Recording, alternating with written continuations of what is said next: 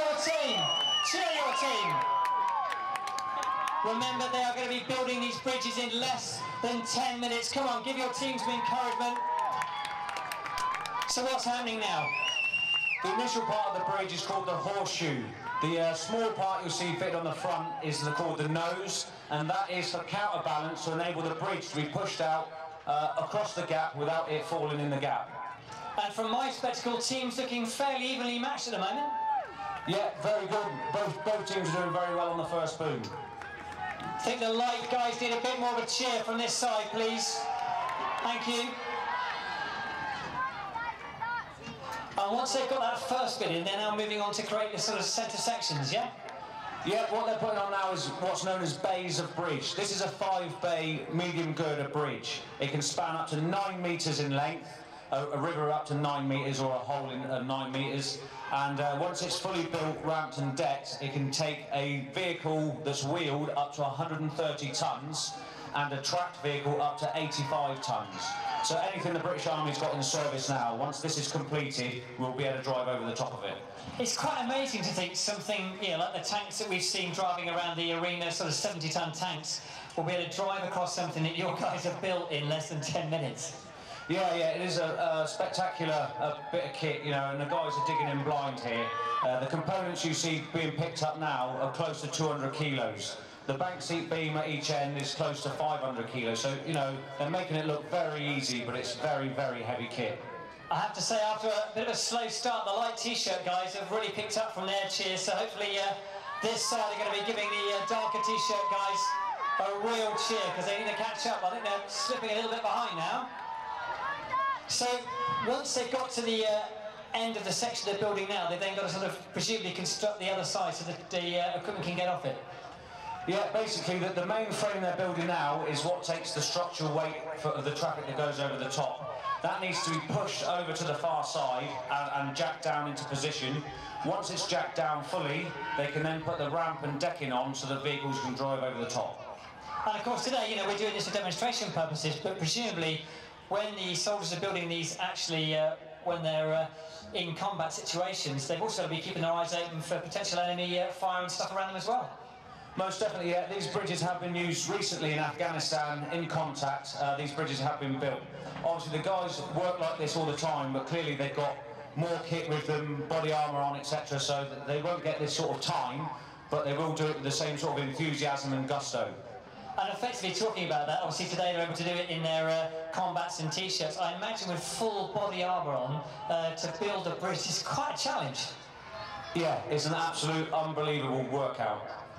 Well, looking at the moment, it looks like the light T-shirt guys are just a fraction ahead. There's not a lot in it, so do keep your cheering, please, for your teams. I think the darker T-shirt team need a bit more encouragement from this side of the bank, if you wouldn't mind.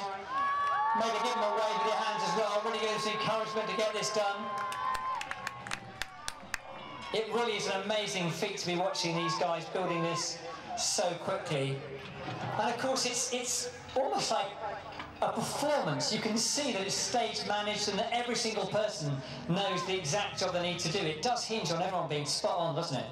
Yeah, it's all about teamwork. Both teams have got section commanders in charge, but the guys know what needs to be done next, but the section commander makes sure that it goes to plan. Now see, when that fell off there, I got worried, but you weren't. Why is that?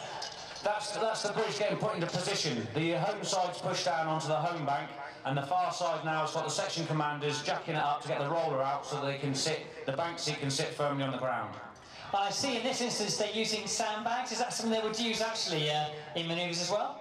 No, we've got the sandbags built up there because during training we're not actually meant to push it down, we're meant to jack it down. But to get around that, I've built sandbags up to make it friendly.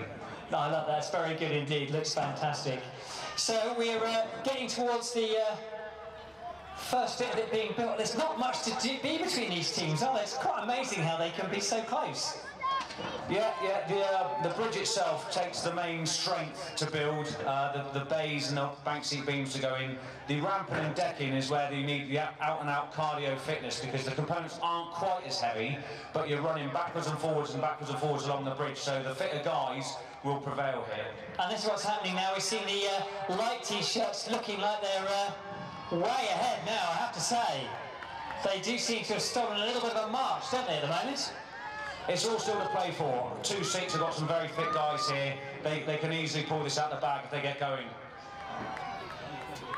So do keep your encouragement going. This is the hardest part. How much does each one of those weigh?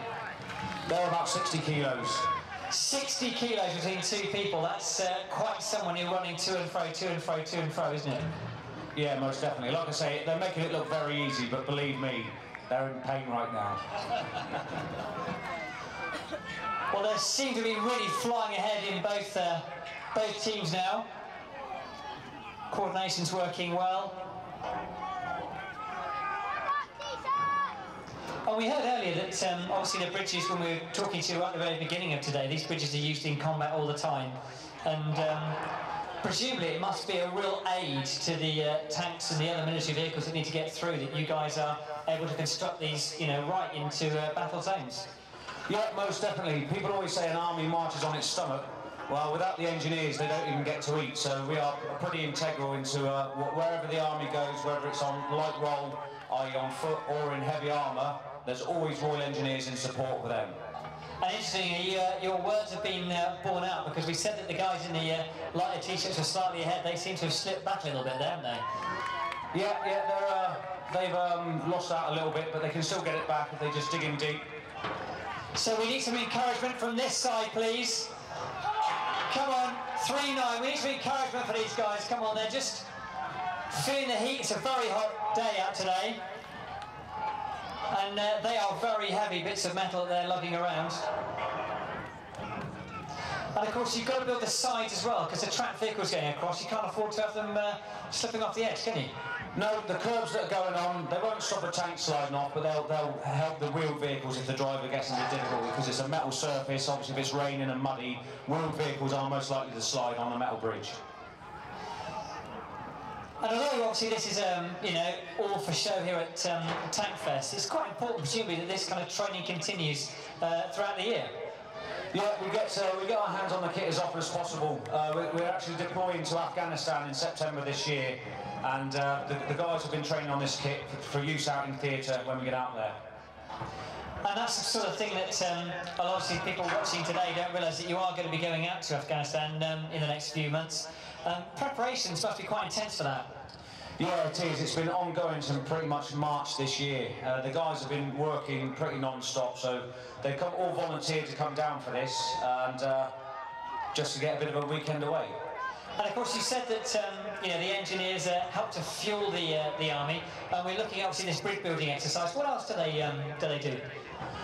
We do everything that the British Army needs. So we do everything from water supply, road construction, mine warfare, explosive demolitions, anything, you name it, we do it. Okay, final cheers from the crowd, because we are getting into the last few minutes now. It's going to be remarkably tight. 3-9 getting a bit of encouragement there from Sergeant Major Gary Cattle, or Beef as he's known to his friends. I can't believe that it's so close after this amount of time. Look at that, we've got our winners. Well done to our winners. We'll get the times as soon as we can get them up to us, and let you know how we've done against yesterday. Yesterday's fastest time was 9 minutes and 48 seconds. So,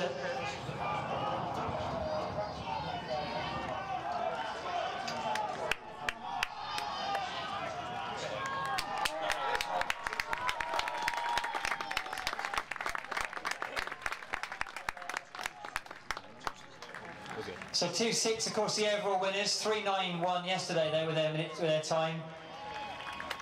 We'll get the times now. Hardest job is climbing up this bank. Okay.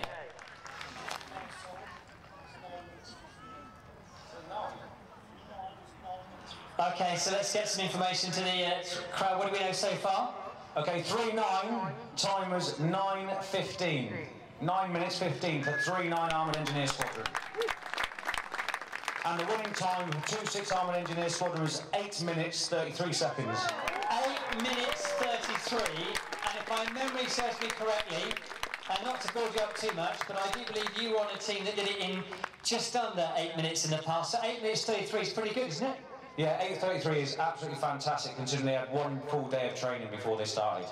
Well, ladies and gentlemen, can you give them both a big round of applause? It's incredibly hot out here, and that really is an amazing feat. And that's what Tankfest is all about. It's all about touching and feeling and seeing the real army working in front of you, stuff that you'd never normally see anywhere else.